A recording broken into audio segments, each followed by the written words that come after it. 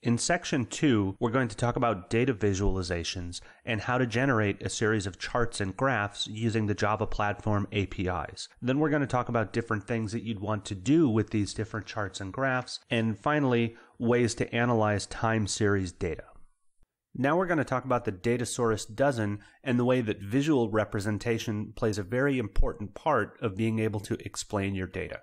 And what we're going to talk about is the role of how data is simply more than the numbers and more than the summary statistics. We're going to cover the role of visualizations, and then we're going to talk about something that I think is a particularly fantastic bit of research from Autodesk research called the Datasaurus dozen, and talk about how that plays into an old mathematical set of properties called Anscombe's Quartet.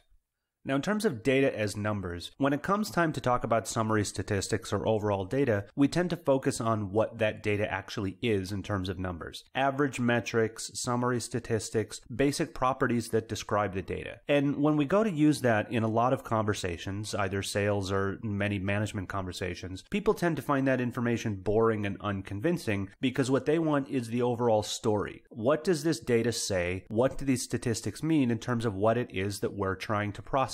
So it's not simply saying what the statistics are, it's being able to describe what's happening as a result of those data points. Now, in terms of visualization, let's say we have a set of numerical properties. We have a mean of the x coordinates, a mean of the y coordinates. We know the standard deviations, and we have the correlation coefficients.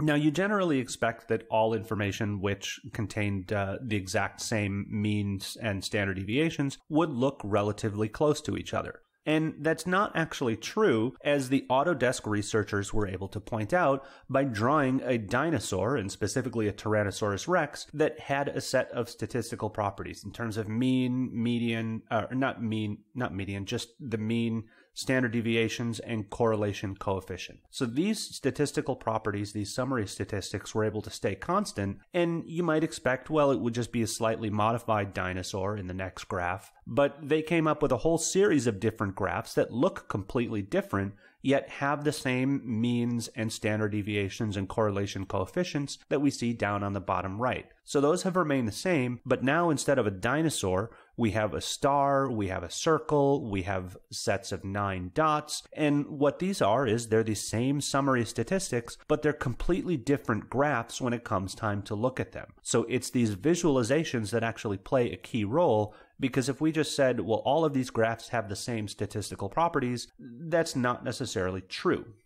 Now, this research is based on something called Anscombe's Quartet, which was a mathematician who, back in 1973, created several small data sets which, when mapped and plotted on a graph, had the exact same means, sample variance, the mean of the x, mean of the y, correlations, even the linear regression when it came time to do an analysis of these data points was the exact same, to about 2 or 3 decimal places. And when you look at all of these charts, they look completely different. So simply going and saying, I have a set of data points and here are the statistical properties of them, and this other data set has the same statistical properties, it's not actually convincing because these charts over on the bottom left look significantly different.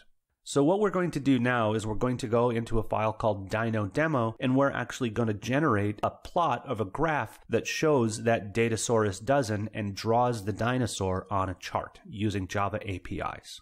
So now we're going to spin over to the demo, and I'm going to switch over, and this is the location of that Autodesk research paper where you can see it surprisingly won only an honorable mention, even though it's actually a very funny mathematical paper. And you're welcome to download the PDF, but as I scroll through this page of the representation of the graphs that they were able to produce, you can see this is Anscombe's Quartet, that 1973 mathematician, and those same graphs and charts there. There's your basic statistics of the dinosaur, and here's a set of alternative graphs that have the exact same statistical properties, yet look completely different. So there's that star, here's the circle, there's an X, there are those dots, here's a couple completely vertical lines, you want horizontal lines, and what's interesting is all of these have these exact same statistical properties. So what I've gone ahead and done is down towards the bottom of here, inside of datasets and code, they have the datasets, the paper, and some of the code available for download. And what I've done is to go ahead and add some of these into the Pack Publishing project. So down in other sources in section 1, resources, you'll see a file called dino.tsv.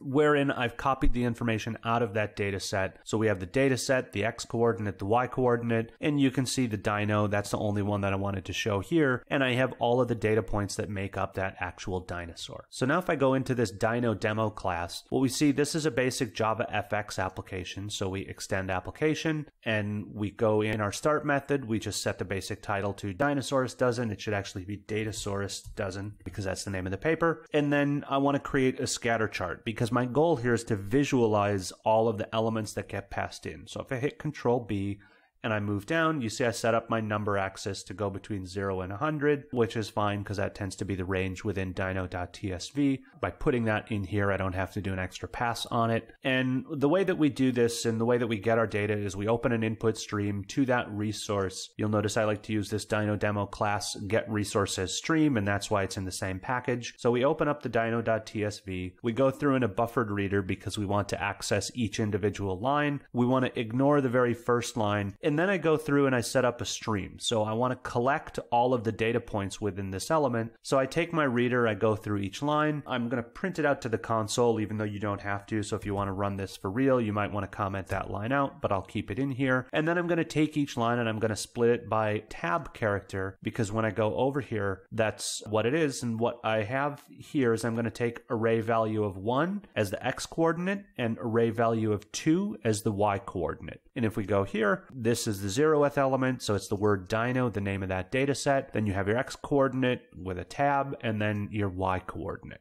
And then what I'm going to do is I'm simply going to collect all of those X and Y coordinates into a list, and I'm going to add them all into this dinosaur data set. So this is how you're able to plot multiple charts and data sets on an individual scatter chart within Java FX. And then really all I do up here is I take my scatter chart and I add it into the VBox, which ultimately goes into the scene. So that is how it gets displayed as on the screen. And if I run this application, which it should run pretty quick, if I run this application, what we're going to see is all of the output and all of the elements from the dino.tsv because I peek into each individual element to see its coordinates. There we go. There's all the coordinates that it displays. And here it is. That's very clearly a dinosaur. So what I'm going to do is I'm going to drag this just to expand it a little bit and make it easier to see. And you can see my Java FX application is plotting out this Datasaurus dozen, where you can clearly tell that regardless of any statistical information that we've heard, we're very clearly looking at a dinosaur. So if all we had was a set of the numbers, we wouldn't necessarily know that someone was just drawing a picture in a chart.